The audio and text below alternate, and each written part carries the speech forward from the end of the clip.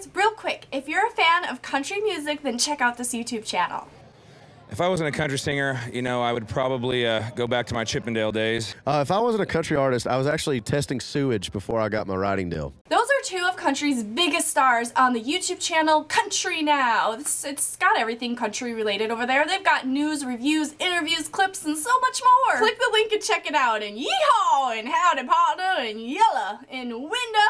I don't know what I'm talking about. I got relatives in Kentucky. Bok bok. I don't know why I said bok bok, but click the link. Moms helping moms, that's what I'm calling this video. I could call it parents helping parents, because dads are welcome, and so are people that aren't parents actually, and kids. Everyone is welcome here is basically what I'm saying. But the reason why I'm calling it moms helping moms is because, well, I'm a mom. And I love moms. I love everything mommy related. But I'm with a little community called Mom Pulse. They have a channel on YouTube. They are with Fullscreen, and I'm part of it, so I'm kind of bragging about it a little bit. And hey, if you make mommy related videos or want to make mommy related videos, you can actually find the link below. I'm going to call it Mom Pulse Fullscreen down below, and you can click on that. It'll take you to another dimension, and you can apply to be a Mom Pulse member as well. And if not, that's okay. Just enjoy this video right here. Here, eat it, yum.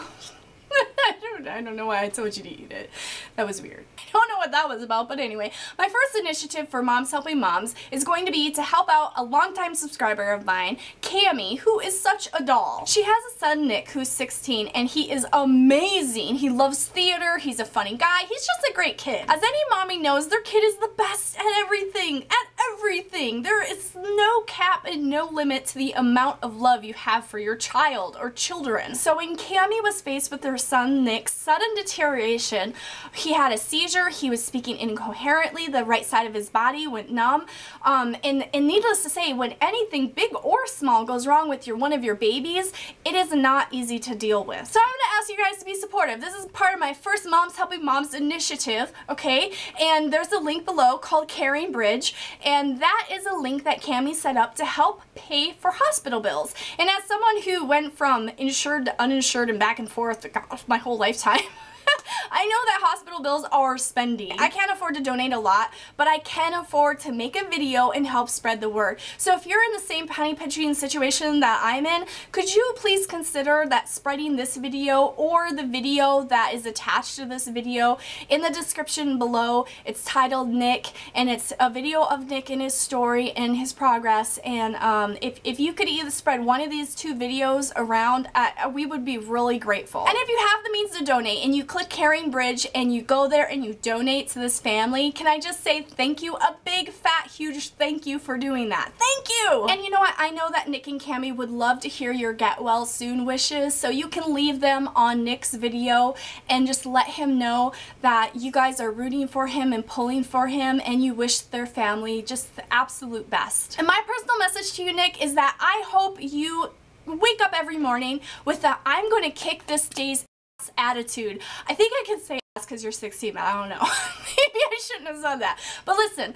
my point is that you are a bright, shining star. You are so talented, and no matter what happens to you, no matter how many hurdles you have to face and jump over to get to your goals and dreams and all of the accomplishments you want to make in this lifetime, you're gonna get there, okay? Because you are a bright, shining star, and no matter what happens, you radiate, man, alright? So just have that attitude that, you know what, yeah, it might be full of suck right now, but tomorrow is a new day, and you just gotta keep facing every single day with that attitude that you're gonna conquer and rule the world. And Cami, you're such a doll. Nick, your mom loves you so much. She is amazing sauce, okay? And I hope nothing but the best for your entire family. So everyone watching this video, please send Nick and his family some positive vibes and help spread the word. Please tweet it, Facebook it, email it. I mean, I don't care how you do it, or donate, but if you can't donate, then please help spread the word so it can get out to more people, so there could be more potential to help this family out. And thank you, sincerely, thank you for helping. Okay, now I need some mommy help too, okay? I need help with my 3-year-old Lulu, who farts in public and screams out, "Toots!" It is really funny and I love her and it's cute and it makes me laugh so hard every single time. But here's what I'm really worried about. If it was a little tiny 3-year-old screaming out toots, I think most of the adults and other kids would like look at that and laugh. But Lulu, who is 3, looks like a 6-year-old. So I feel like people are looking at me like, oh, your child is older, so you should train that child a lot better. And I don't know, maybe I'm just self-conscious about it. But yeah, she's going to be starting school. She's going to be doing some classes this summer to help her catch up for pre-K. And my biggest concern is that she's going to fart in class and be a disruption or have that bad habit rub off on another child and their parents are going to be mad, or the teacher is going to look at the kid, my little Lulu, like she's like a little heathen or something. So how can I get her? Besides from what I've already done to correct this action is just tell her don't say toots. But the thing is, I'm laughing every single time. Like, she's never gonna take me seriously.